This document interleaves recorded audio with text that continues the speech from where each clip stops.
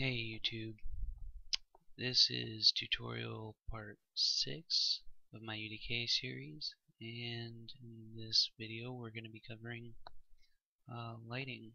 I think we might be able to get to both interior and exterior lighting. So what we're going to do first is we're going to do exterior lighting. And so let me get over here and show you how I find it easiest to do lighting. So I usually get pretty close to where you can see the general light source on the sky dome.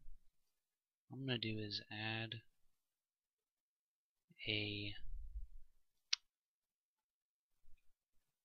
actor, add light, dominant directional light. What I'm going to then do is first of all get that a little bit off the ground. Whoopsie. Where's that going? Okay, that's good enough. So at this point, switch back to rotate. I'm going to double click this and then go into light component, go down to light shafts and create light, and allow yourself to use light shafts. Not only is it a really cool effect, but it also is helpful for finding the light source. If you don't like light shafts, then go ahead and turn it off once you find where it needs to go. This is mainly just to align shadows, or align your light, and so you get proper shadows that match up with the skybox. So I'm going to go ahead and rotate this, as I already know the general direction. Let's see, where is that?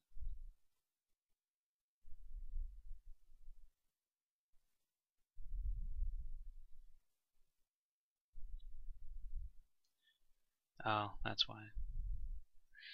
Make sure you're also in lit mode. Then you can see the light shafts. There we go. Now you guys can see what I mean. You can see where the sun would actually be in lighting the scene. Let me just find the right spot. I'm thinking right about there. And now you kind of have a general look to your scene that is lit. But what you need to do next is you need to go down here to this little button and click that button. You need to use light mask, preferably if you have any desire to really make your map look good. And what I'm going to do is I'm going to go ahead and build that, but I'm going to go ahead and pause the video just for a moment and come back once the build is done, because it can take a little bit of time. So I will be back in just one moment. Alright, so now you have your lighting, and it's looking pretty good. And make sure you guys always do the exterior lighting first. That way you can see what the interior lighting looks like when you're finished with that.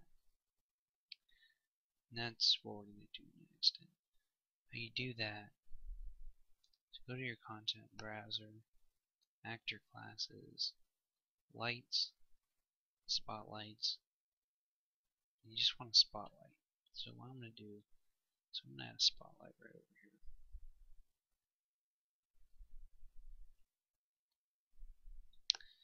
And for the reason this, or for the fact that this is a tutorial, I'm just gonna really call this good. We'll go into more depth if this wasn't a tutorial, just to make sure all the lighting looks correct. Everything. What happened there?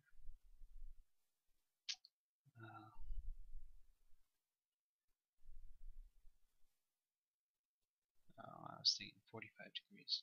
Okay. Got a spotlight there. Now, make sure it's in the right spot.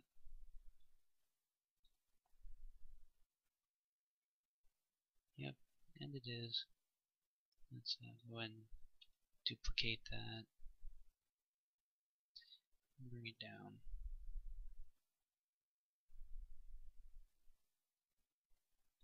Put it over.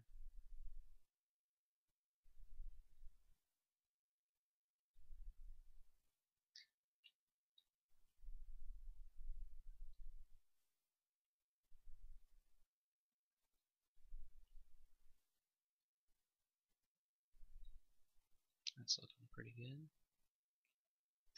And basically, that's what you do for the rest of the lighting. And then you build it. And your lighting is essentially finished. Not completely finished. There's some stuff with particle effects that you can have some ambient light.